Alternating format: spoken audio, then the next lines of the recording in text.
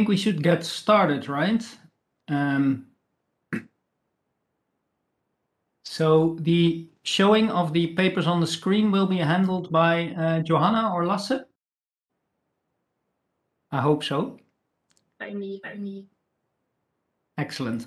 So welcome everybody to this short session on reconstruction, image reconstruction and clinical data. I'm one of the chairs, Bram van Ginneken from Radboud UMC in Nijmegen. My co-chair is Nietzsche Dvornek. You want to introduce yourself, Nietzsche? Yeah, sure. My name is Nietzsche Dvornek. I'm from Yale University. Thank you all for being here. I understood that we do this in groups of 3 papers at a time. Maybe one of the hosts can take that up, and then we can start with the first 3 papers. And just a quick reminder for attendees that please feel free to enter any questions into the chat and include the paper ID so we can help match it to the speaker. Thanks. Exactly. So I think everybody here has 1.5 minutes, if I'm correct, to outline the key parts of the paper, and then we do the questions when all 3 presentations have finished. It's all new for us. So, yeah, please go ahead. Okay, thank you very much. So, hello all, my name is Alexander, and I want to present our collaborative study with collaboration between the High State University and Skolkovo Institute of Science and Technology about atrial fibrillation. This disease is the leading cause of stroke, and its sources are usually poorly visualized in the clinical practice by the technique called multi-electrode mapping. There is another technique called optical mapping, which has much higher resolution but cannot be used in clinic. And we created image-to-image approach, which between these 2 modalities, where firstly we trained on the data from explanted hearts and then tested on the in vivo cases of atrial fibrillation. And we found that the atrial fibrillation pattern is better visualized on the synthetic optical mapping images. And if you want to hear more about our study, please ask your questions and I'm glad to answer them. Thank you very much. Thank you very much. Any questions for this paper are welcome in the chat. And then we move to the second presentation of the first 3. I think it will be presented by Paul Weiser. Hello, thank you very much. My name is Paul Weiser. I'm a PhD student at the Medical University of Vienna. In our work, we present the reconstruction and coil combination of undersampled concentric ring MRSI data using a graph unit. Therefore, in our paper, we proposed and evaluated a graph neural network with a rather classic unit architecture. The model was compared to a regular GNN, and we found that this leads to improved results. In detail, a lower mean square error, a more stable training and validation loss. Please feel free to ask any questions. Thank you very much. Thanks a lot, Paul. And then the third teaser is by Dr. Chatterjee on residual learning. Hi, I'm Shamik. I'm from Otto von Guericke University, Magdeburg, Germany. And in this work, we are performing undersample reconstruction for both Cartesian and radial MRI with the framework called NCC 1701, named after Star Trek Enterprise. And the network is ReconResNet, which is a modified version of residual net or ResNet architecture. In this one, we compared our method against unit architecture and it also against compress sensing. And in the extended version of this work, we have also compared against with clinical data for pathologies. And the network seems to be robust for different undersampling patterns and different amount of undersamplings. And we have tested for up to 20 undersampling factor of 20 for Cartesian and 17 for radial. If you have any further questions, please feel free to contact me. And also the code is available on GitHub. Thank you so much. Thank you very much for that introduction. So I also would like to point out that right after this session, there's a poster session where you can go to all these individual authors if you want to ask them something in person or discuss something. So it's really recommended. I think now we have 7 minutes to discuss the 3 papers. If you have any questions, just put them in the chat. I would like to start with the first paper about deriving this high resolution ex vivo data from the low resolution data. I think that is an extremely challenging problem and therefore extremely interesting. And I was wondering if you did a study to see how much of the low resolution data you need to still reliably make some kind of estimate of the high resolution data. Are you sure you have enough input data to solve this challenging problem? Thank you for your question. It's a very good question. I'm not quite sure that we have a strict and robust answer on it, but we think that our data set, which is now consists of the more than 200 expanded hearts, this program is existed in the Ohio State University for more than 10 years. And we want to, right now, this small short paper is based only on 7 hearts, but we want to expand it on the all hearts we have, and it's as much as we have, right? So it's not a good answer on it. How much do we need? But we want to do as much as it's possible for this year, for 2021. Yeah, I had a small follow-up question because this is a really interesting data set. Is there any plan to share the data with the research community? I hope yes, but it's a lot of restrictions because it's from the Wexner Medical Center of the Ohio State University, and this is a lot of reviewing board and so many other people are involved in this collection. So hopefully yes. Okay, are there questions from the audience? I don't see any. So I have one other question. So how does this modality relate to using CT or MRI to look at atrial fibrillation? Yes, thank you for your question.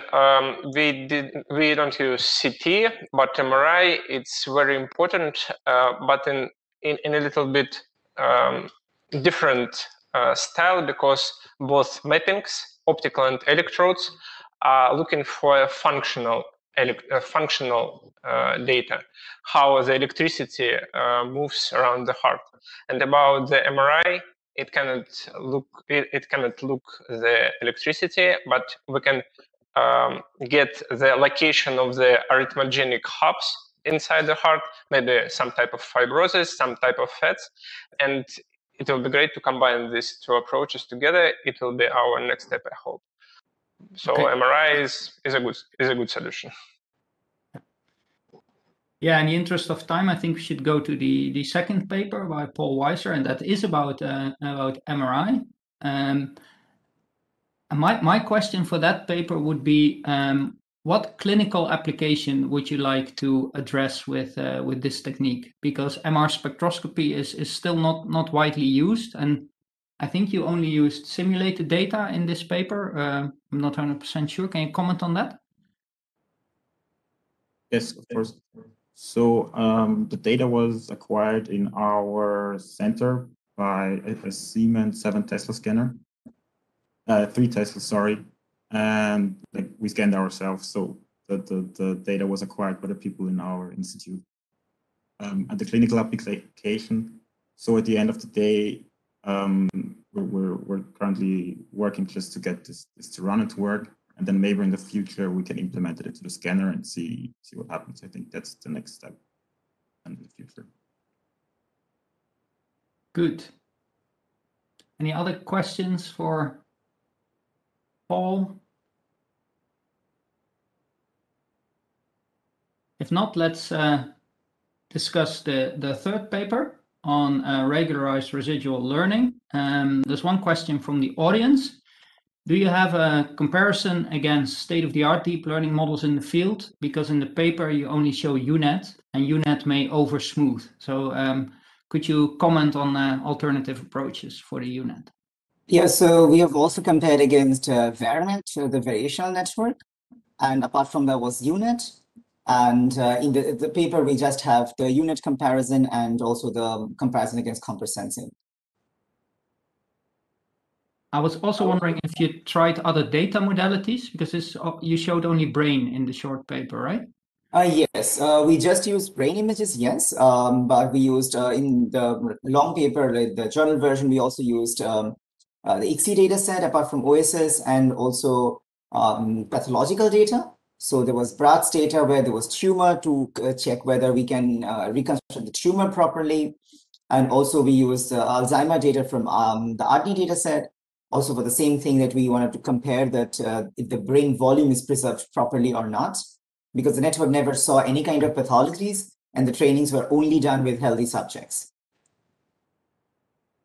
And how did you look at the fast MRI challenge with knee data? No, actually, in the extent, not in, part of this work, but an extension of this work was directly working in the case space, which we presented at ISMRM this year. And in that work, we used fast MRI brain data set. And that was basically a similar approach, but directly working in the case space rather than working in the image space. Which of the two approaches do you think in the long term will be most promising?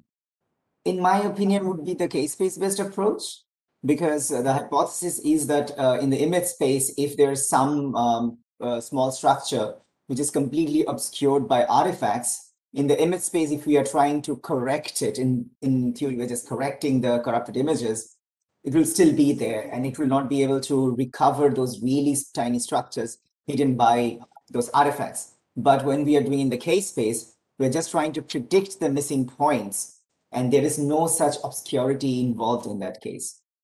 And in that approach, we are using CVCNN, so conflict cell convolution. And I feel like that would be definitely the future way to go. Yeah, thanks a lot for your comments. I think we will hear a lot about this type of algorithms in the future. And I really like your background. You're in some kind of science fiction spaceship or... It's from Star Trek Enterprise. Okay, good. Then I think we, in the interest of time, have to move to the next three papers. Nanisha, you will take over, right? Yes, thank you. Do we have our first speaker in this set, Mikhail? Oh, yeah. Hello, everyone. Yeah. Can I start? Yeah. Yes, please. Okay, good. Yeah, my name is Mikhail. I'm presenting our work on ultra-low dose CT denoising in the projections. As you know, CT acquisition consists of two steps. First is the planning step, capture of so-called scout or topogram. And only then, after planning, it captures diagnostic 3D scan itself. Planning in 2D has its limitations, like it's harder to distinguish between overlapping organs and tissues. And to make planning more informative, our idea is to perform it in 3D. So we call it 3D Scouts, and we are trying to make it with the same low dose as 2D scanning. So dose is approximately 1% of the full CT. Therefore, resulting images suffer from strong artifacts and noise. And to deal with this, we propose denoising convolutional neural network in the projection domain. Projection data is more interesting because it contains more information and some artifacts are easier to remove than in reconstructed image. So in addition to this, we compare two data representations, like more raw data and more like somehow converted one.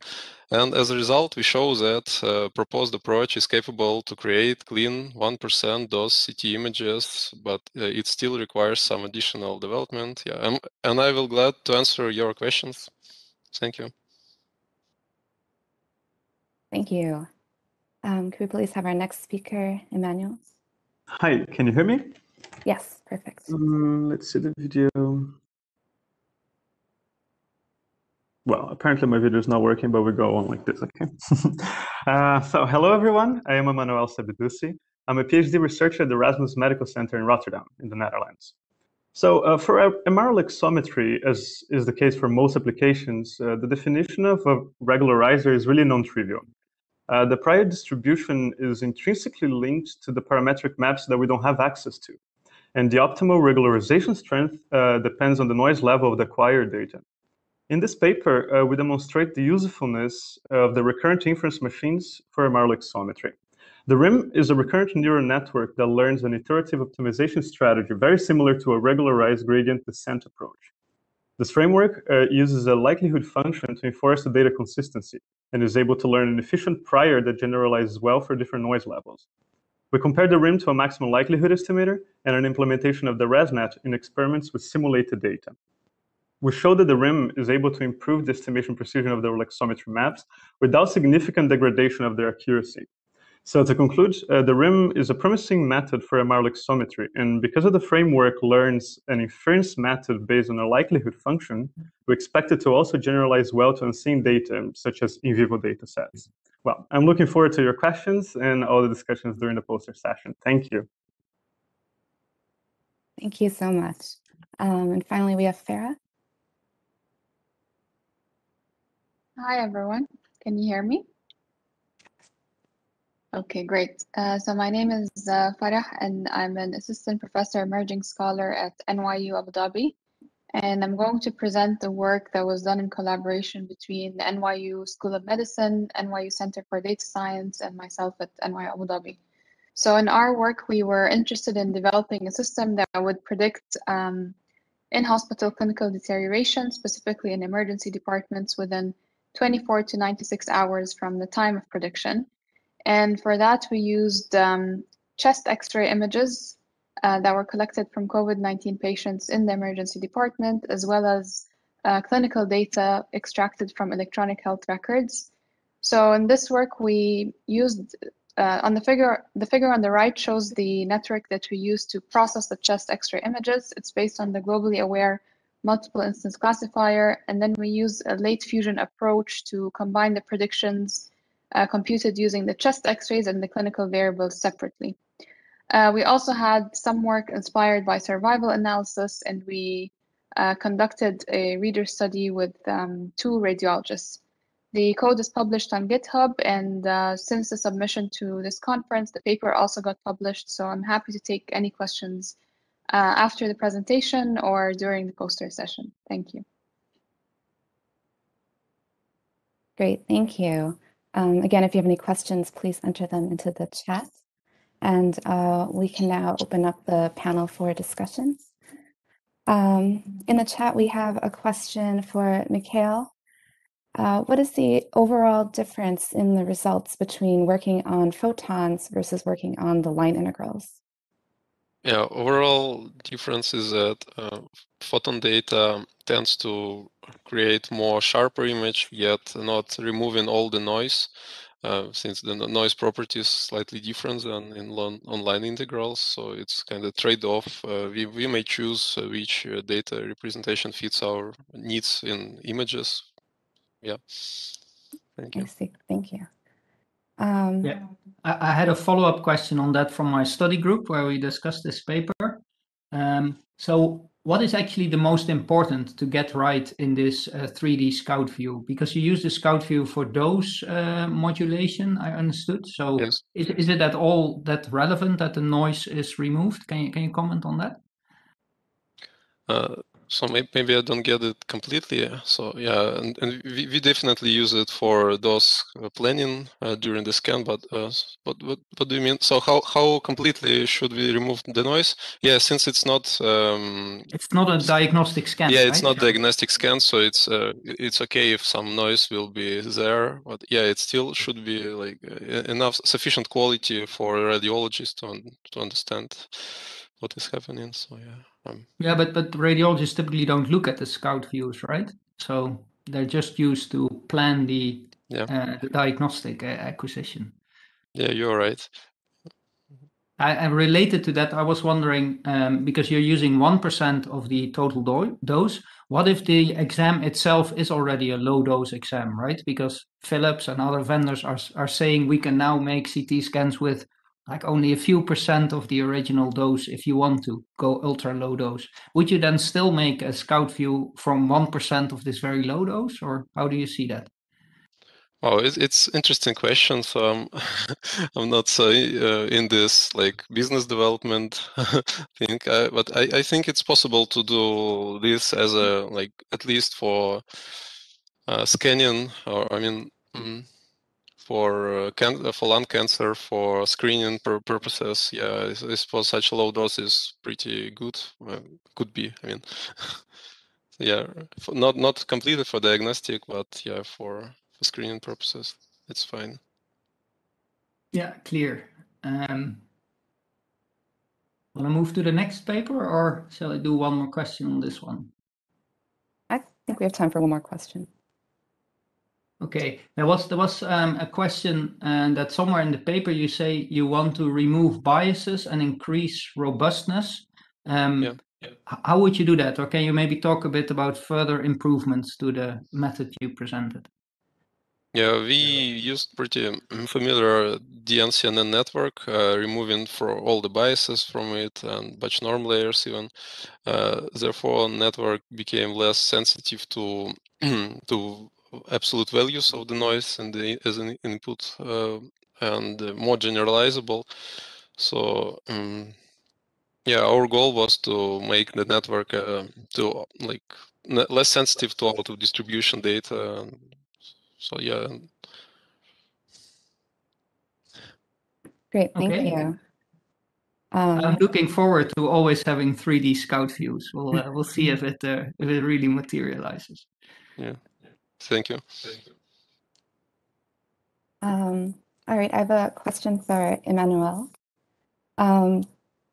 So you compared your approach to maximum likelihood estimate, and I noticed that for the relative biases, those like tend to shrink as expected for the higher SNR for MLE, but then this didn't seem to be the case for either of the neural network models. And I was wondering if you could explain why you think that is, or what you could do to maybe improve the bias. Yeah, thanks for the question. Well, I appear here now. I don't know what happened before. Hi.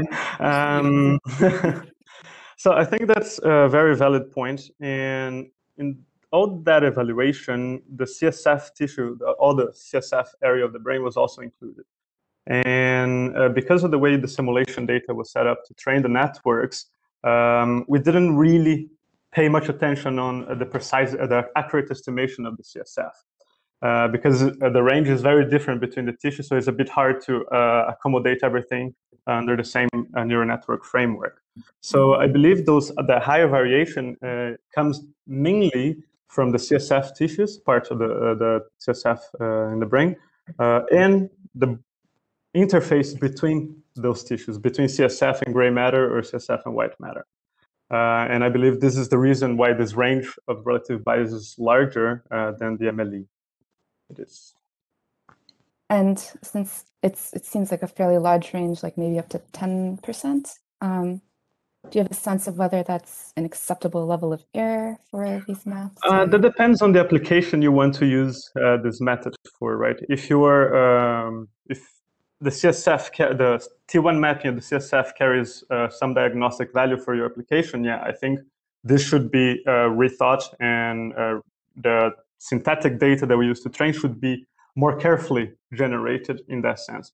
But for our proof of concept work here, we admittedly did not pay much attention to the CSF estimation because we were more interested in the tissues themselves. But I do believe there is importance in it if the application demands it. I see, thank you. Yeah, in my study group, we discussed this paper, and a question was, all these architectural choices that you made, why did you make those? One that I found interesting was that you use 40 by 40 patches, which seems rather small to me. So is this just because this is what you started with, or do you have ideas why this would be optimal? For most of the, let's go to the hyperparameters of the network, starting there. We ran some ad hoc experiments to evaluate which configuration of parameters would be best, would learn better the inverse problems. And related to the patch size, this was strictly a memory limitation. The network model was quite big, since it's a recurrent neural network, kind of stacks up in the memory. So if we wanted to run with a batch size of 5 or more, we needed small patches. But interestingly, when we evaluated this model in full-size images, 200 by 200, 300 by 300, the network is scaled no problem. So that was quite nice to see as well. Good. Thanks. Thanks. Thank you. And for Farah, I have a question about your model. So if I understood correctly, the model outputs the ROI patches from the saliency maps, and then you use that for the local module. Mm-hmm. Could you explain what's the size for the ROI patches and how you determined this? And did this greatly affect the model performance? Yes, sure. So the ROI patches, they were retrieved through a greedy algorithm from the CLC maps. And the way we determined the size was also through just ablation studies where we looked at a couple of different sizes. And the most optimal one was 224 by 224.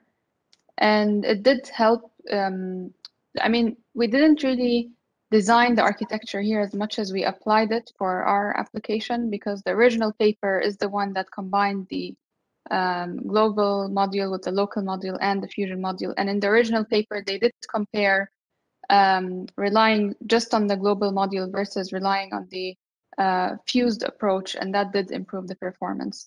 But we didn't do those comparisons in our paper in this round, yeah.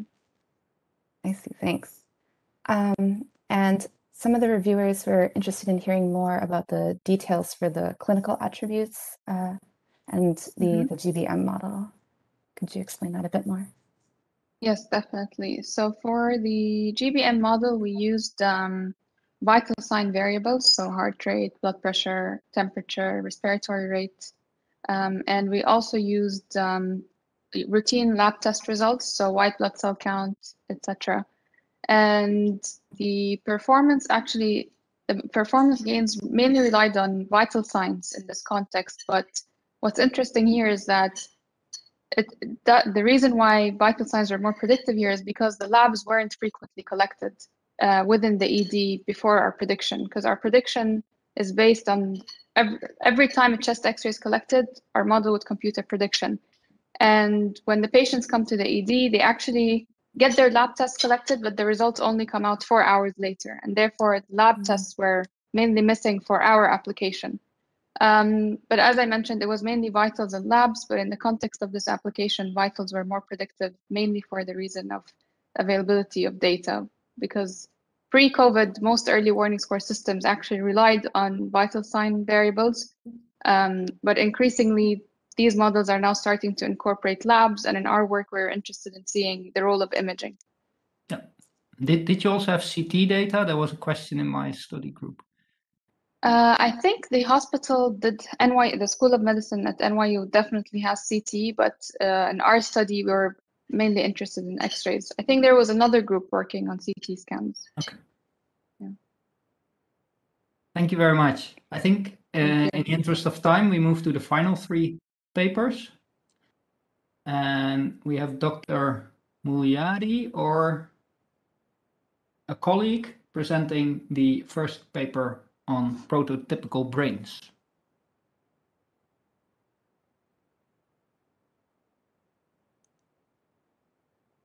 Yeah, hello.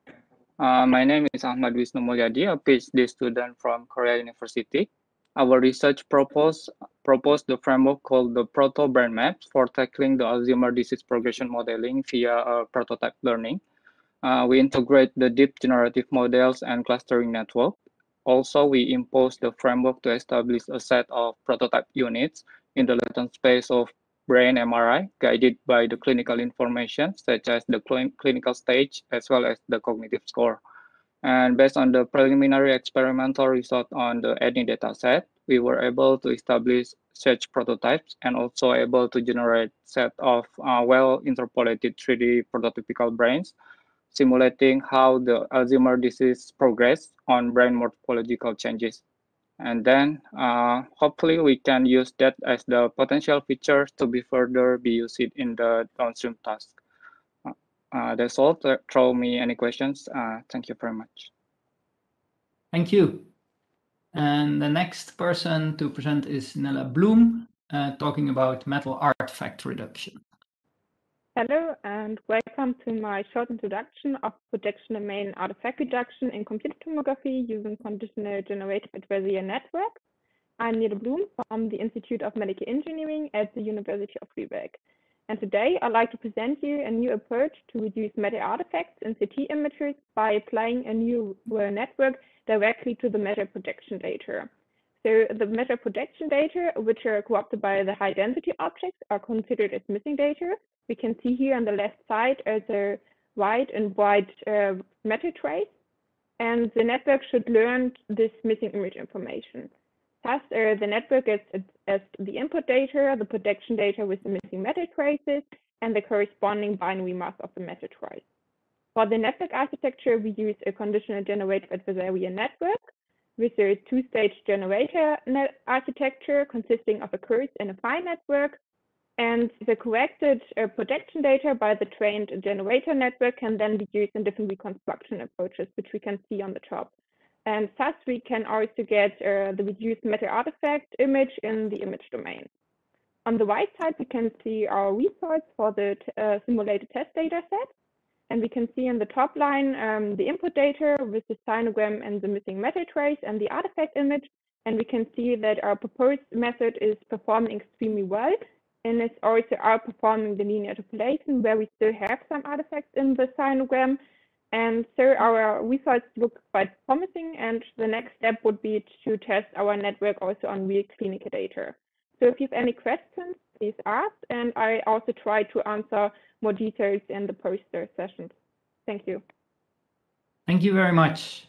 And then our final presentation is by Dr. Simko, also about MRI mapping, like one of the previous papers. Yes.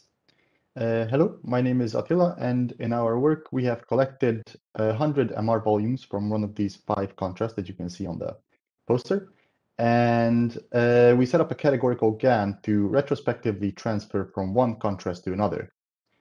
And the setup is simple, it works fine, but our main contribution is how we can define what contrast the generator should output, because on this image this is not yet defined.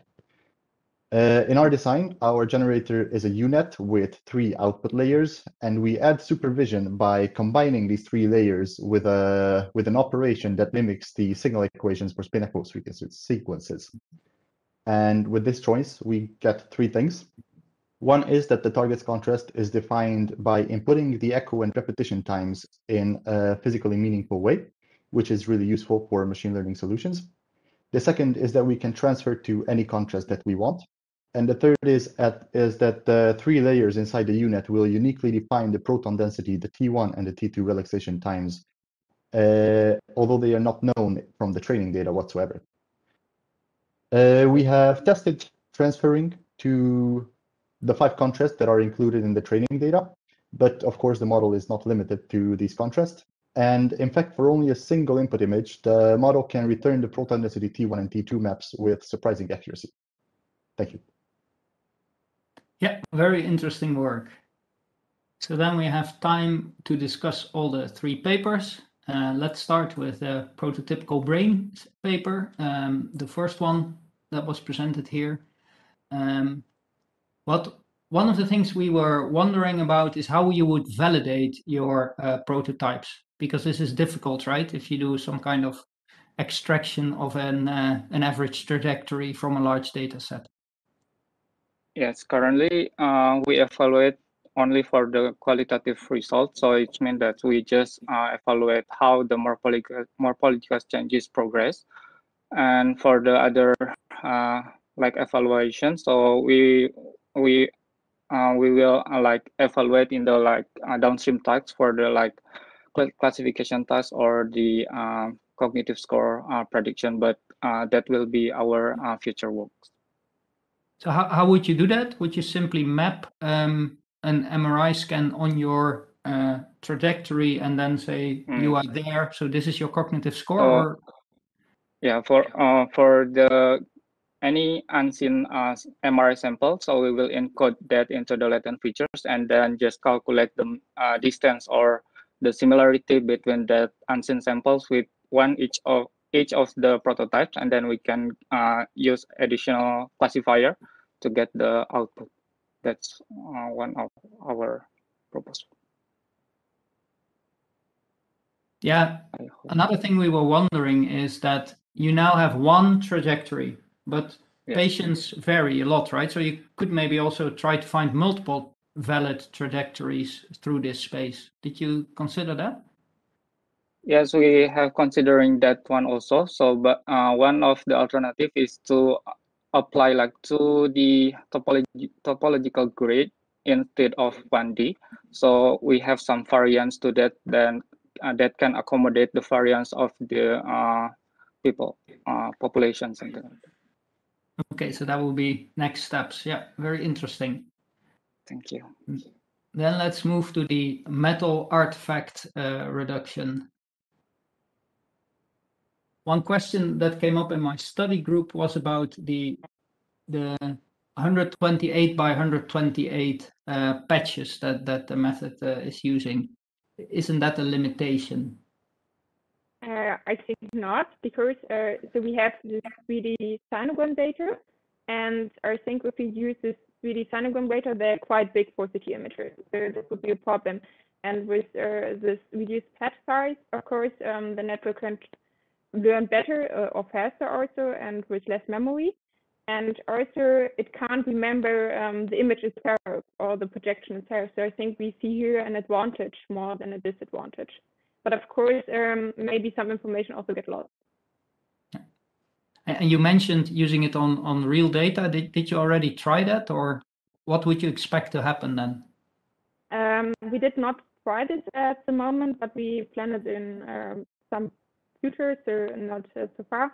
But I think we should have options with noise images. So at the moment we have, of course, no noise in the images, and also some metal objects are quite hard to segment. Like if you have these metal implants, there is segmentation much harder, and you have less information. And so I think the network is performing much worse than it's for the simulated data. Yeah, so the segmentation is a challenge, right? You also need to decide how far you want to go there. Every object that might cause a little bit of artifact, or only the real metal objects. Yeah. Yeah. Yeah. Good luck. That was very interesting work. Thank you. Let me check in the chat, and then we have some time left for the final paper, which was a full paper. I thought it was very fascinating work, and what I was wondering when I read the paper is you trained this model with these 5 different contrast settings, echo times, right? How do you think the final result that you get depend on that choice? What if you would have had 15 settings or only 3? Can you give your ideas on that? Yes, we selected the training data set to cover a wide range of echo and repetition times, and based on the results, I think we did a good job. But if you look at the results for the T2 relaxation times, they are kind of on the lower side compared to the proton density and the T1 maps, which are really accurate. So I think that was due to the, well, not enough training data, or maybe not covering enough echo and repetition times.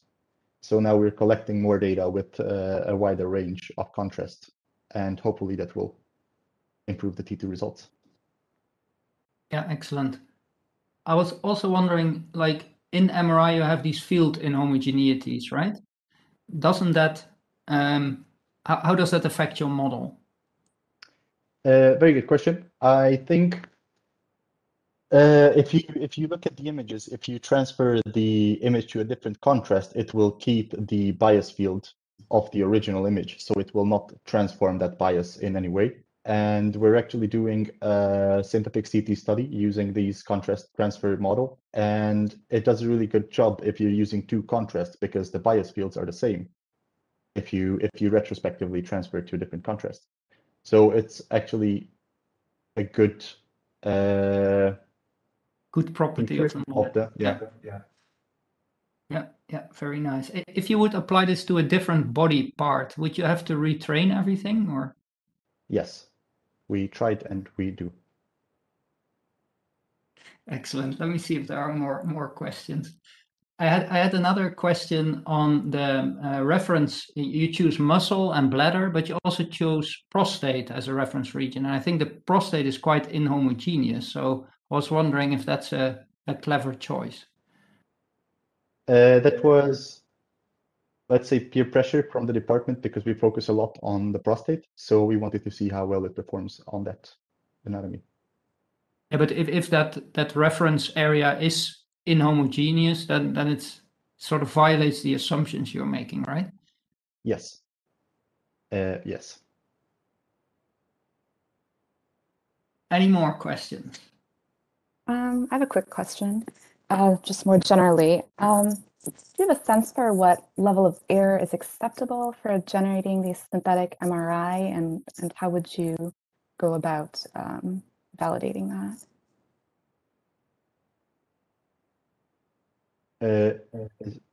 I'm afraid I don't understand. So the goal here is to generate different contrasts, right, of the MRI, and how do we know that it's good enough compared to actually taking the different contrast MRI requiring? Oh yes, that's a good question. I guess the best we can do is give it to radiologists and ask them. So I don't like think a large validation quantitative study. Yeah, I don't think the quantitative measures that we present here are enough for clinically acceptable results, or to say that we have clinically acceptable results. I think the best we can do is give it to the experts and ask them yes or no. Thank you. Yeah, thanks a lot for this work, and hope you can take it forward. That brings us to the end of the session. So after this, the poster session starts. So everybody who has presented in this session will go to their posters, and you can ask them further questions there. I would like to thank everybody for their participation, also the study groups who raised a lot of the questions that we asked. And I think this concludes the session. Thank you very much. Thank you so much. And let's thank all the speakers. Yeah.